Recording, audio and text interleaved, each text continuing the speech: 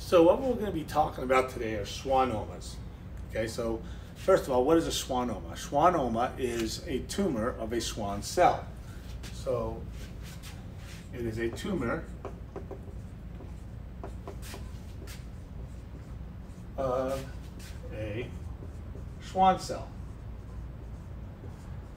Okay, so what are Schwann cells? Well, if we look at a nerve, okay, I'm just going to draw a generic nerve here, and I'm just going to draw up an axon with an axon terminal there. And basically, what we have on here is myelin. So Schwann cells make myelin. So I'm going to write that down here. Schwann cells make myelin.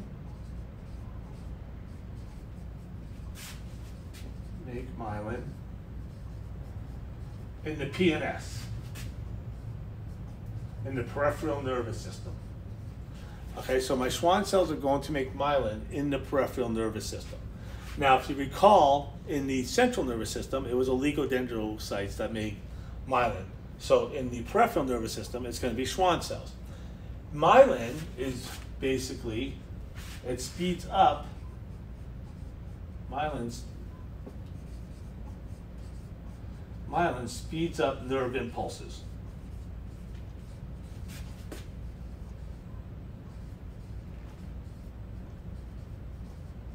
Okay, so myelin speeds up nerve impulses.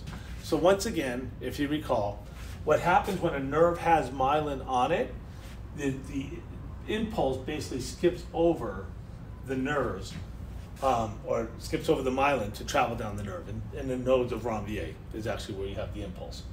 Okay, so here's what happens is in Schwann cells, what I'm going to do is I am going to take, let's imagine this.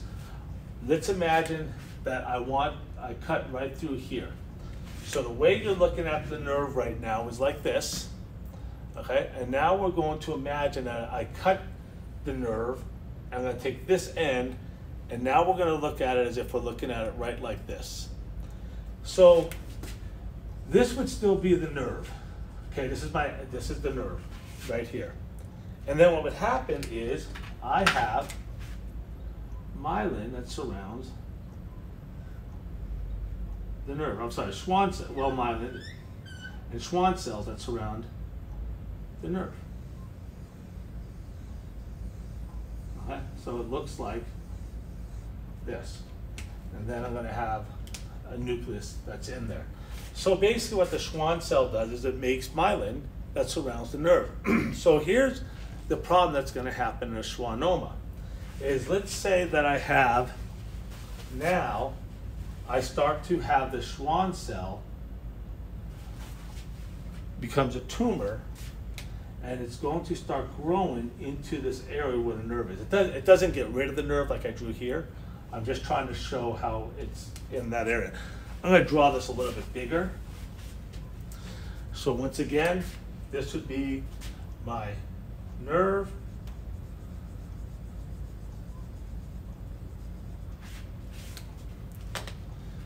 Here's my Schwann cell around the nerve. And it's making myelin.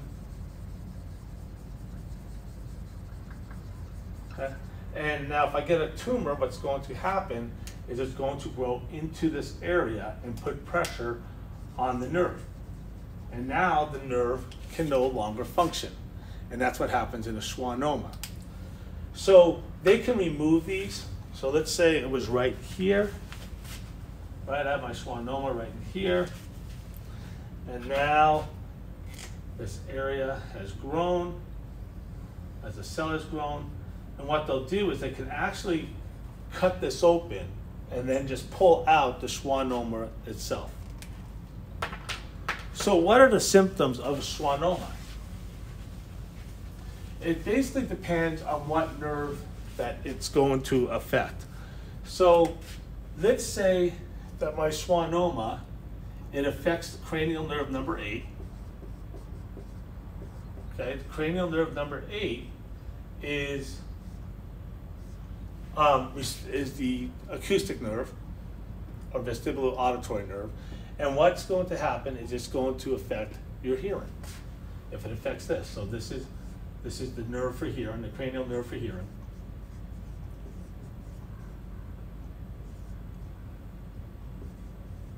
Okay, like I said, it's going at the acoustic nerve or the vestibulocochlear nerve.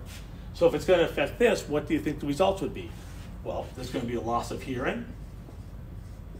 And so on some other people, what will happen is they will actually get something called tinnitus, which is ringing in the ears.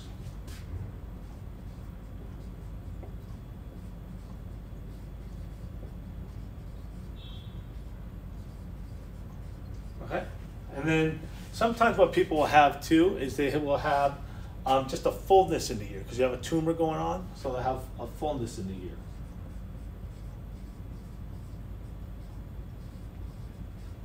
Okay?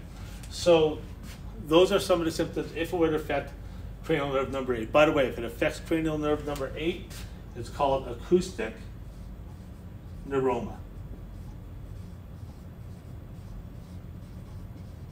Okay, so if it affects cranial nerve number 8, it's called acoustic neuroma. So not only can it affect cranial nerve number 8, this can affect other areas of the body too. Let's say it affects cranial nerve number 7. Cranial nerve number 7 is the facial nerve. That's the facial nerve.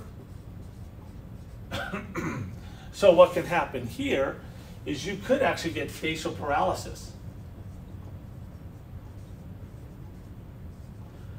The facial nerve, cranial nerve number 7, also does taste to the anterior 2/3 of the tongue, so you may have a decrease in taste. A decrease in taste sensation. And you can actually get these on your tongue, right? There'll actually be growths that are on your tongue. So that's another problem that can happen.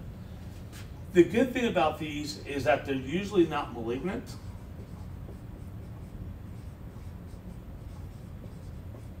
And they can usually be removed by surgery.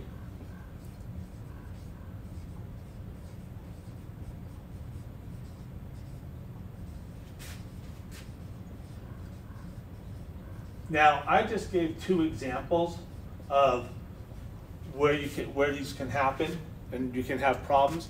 You got to realize it can affect any peripheral nerves. So you can get these in the arms, you can get them in the legs, you can get them in the eyes and cause vision problems and things such as that. So for the most part, that's schwannomas. And thanks for watching.